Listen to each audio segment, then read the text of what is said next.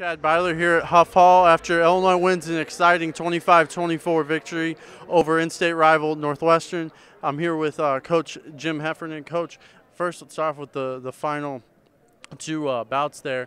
You know, Andre Lee had a tough finish to his getting pinned at 197, but then Brooks comes back and gets a pin of his own to get the victory for you guys. Yeah, you know, it looked, Andre, first of all, he shouldn't have been in that position in an over-under that late in the match. But the bottom line is he almost stumbled a little bit, tripped over his own feet, it looked like to me, just fell on his back. You know, he's got to be a little bit smarter than that and shouldn't be in that position or situation with 16 seconds left in the match. Brooks, you know, he was up against it. He told me one time when he was a freshman, if it ever comes down to him, he's going to win, and this is the first time it has, and he found a way to win, and it was great. It was an ugly dual meet.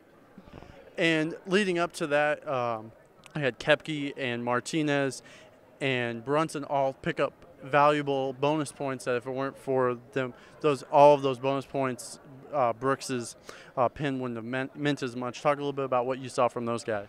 Well, you know, at the start of the dual meet, obviously without Zane, and we've had a bit of the flu bug going around. Zane texted me in the middle of the night Friday morning and said, I've been up all night throwing up.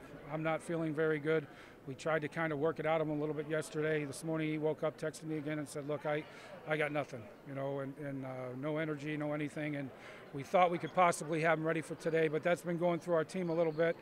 We kind of were sluggish as heck out in Nebraska, and we're a little bit, you know, even yesterday in practice we weren't really on, but guys found a way, but we knew that was the way. Their strength is down low. Our strength was up high against these guys, just the way it worked.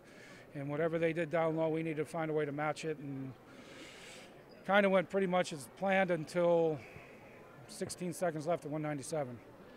And finally, you've got Minnesota at home to wrap up the regular season. What can this team do to use this to propel them in the next week in practice and into Friday? You know what, Minnesota's always good. They're always in great shape. They're always technically sound. They don't make big errors. So for us, it's kind of the same thing. You know, we have to wrestle hard for 7 minutes. We can't make decisions, or we can't make poor decisions, and we can't allow them to, you know, win matches at the end. And we've given a couple of those up today, or the last couple of weeks, that we can't afford to do.